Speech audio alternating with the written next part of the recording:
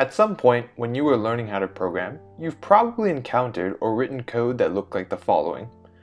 You start with an empty array, and then you add elements to it one by one. Accessing any of the 5 elements in your array is really quick and simple through an index. You also have the ability to remove elements from your array fairly easily. All of these features are cornerstones of a fundamental data structure called the dynamic array.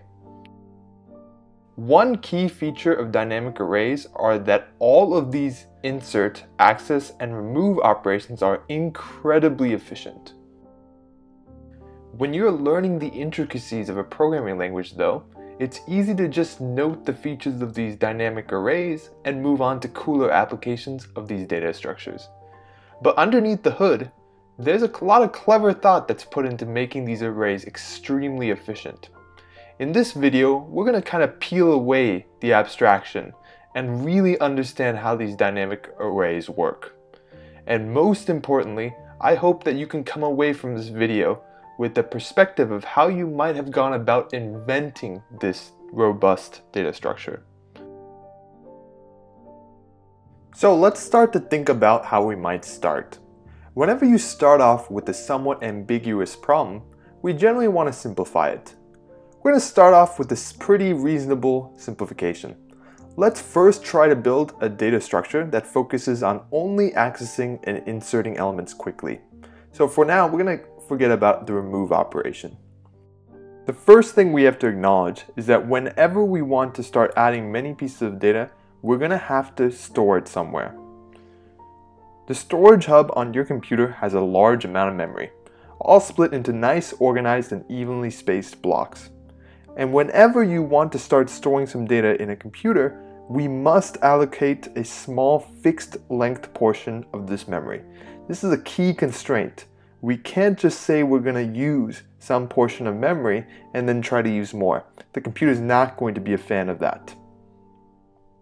In computer science, we often call this a fixed length array, and many programming languages allow you to create a fixed length array easily.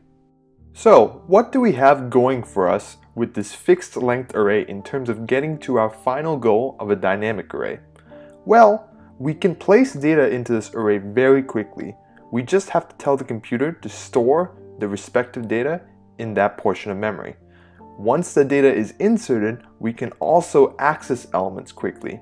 The computer knows where the fixed memory segment starts, and each piece of data is stored in an evenly spaced block, so it's quite easy to find an element using an index. Anyways, so it looks like the scheme works perfectly if we just had 4 pieces of data. Adding elements is super fast, and so is accessing them. But when we are creating a dynamic array, we are often not going to know how much data we have ahead of time. We could be dealing with a few hundreds of samples, or we could be dealing with billions. Whenever we create a fixed length array, there's a chance that we run out of space and have to add space. Let's think about our options. What should we do when we get a 5th element? The first thing that comes to mind is we can just create a new fixed length array to accommodate additional data. Once the original fixed length array reaches its capacity, we create a new array of length 1 more than the previous array. Now, since when we created this new fixed length array of size 5, it's initially empty, we're going to have to copy the elements one by one to the new array. And then, when we add a new element that fills the capacity of this array, we're going to have to repeat the process.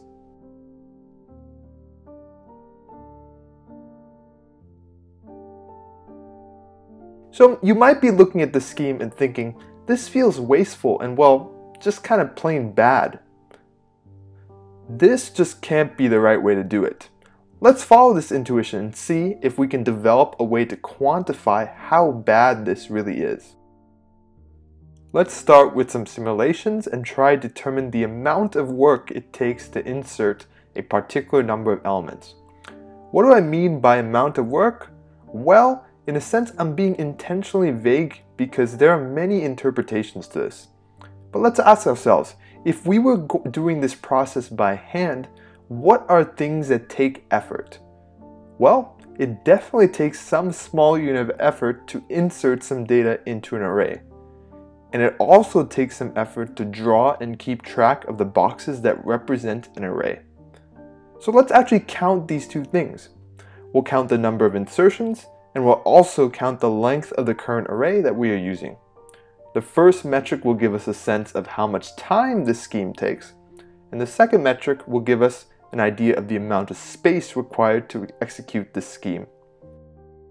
So let's run this and see what happens.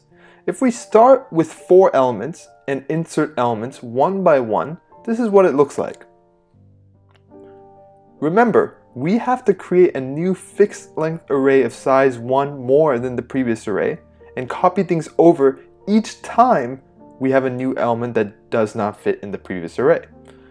One thing to note here is that I'm only going to count the final array as new space we're using, since we can easily get rid of previous arrays when we generate the new array.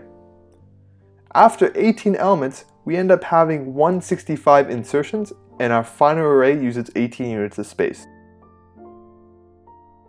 If we continue doing this, after 1,000 elements, we end up having around 500,000 insertions and 1,000 units of space.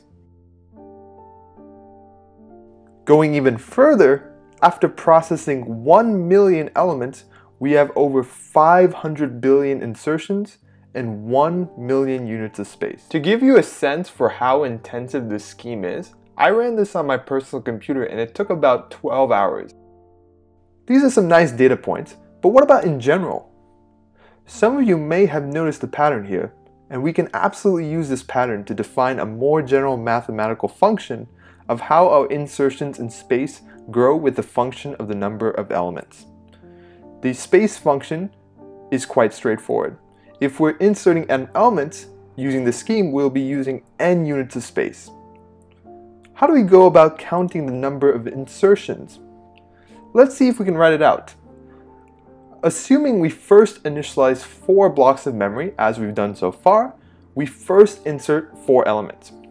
Then we resize and copy over 4 elements. Then we add our 5th element. Then we resize again, copying over all the 5 elements, and then add a 6th element. And this pattern continues until we insert our last n elements. We can rewrite the sum into a little bit of a nicer format to work with. If this resulting summation isn't immediately familiar to you, there's a cool geometric way to derive the sum. When we sum these elements, we can think of it as building a triangle of base n. And our total sum is the number of blocks in this final triangle. How can we go about figuring that out? Well, notice that if we copy over this triangle and rotate it, the number of blocks in our triangle is half the blocks in the rectangle. The number of blocks in the rectangle is equivalent to the area of the rectangle, where each unit is a single block. This means that our rectangle has n times n plus 1 blocks. Consequently, the result of the sum is n times n plus 1 divided by 2, which is also sometimes called Gauss's formula. Simplifying our final expression, this then means that the number of insertions is 1/2 n squared plus 1/2 n minus 6. This assumes that we of course have at least 4 insertions.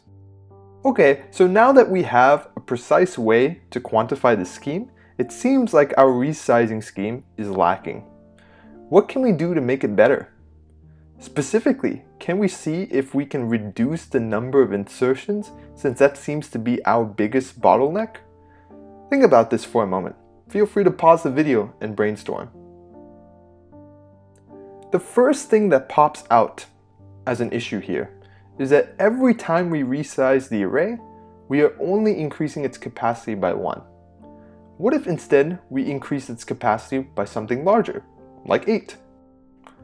This allows us to not have to resize the array every single time we insert an element, so on the surface it looks like it's already better. Let's repeat our analysis to verify this.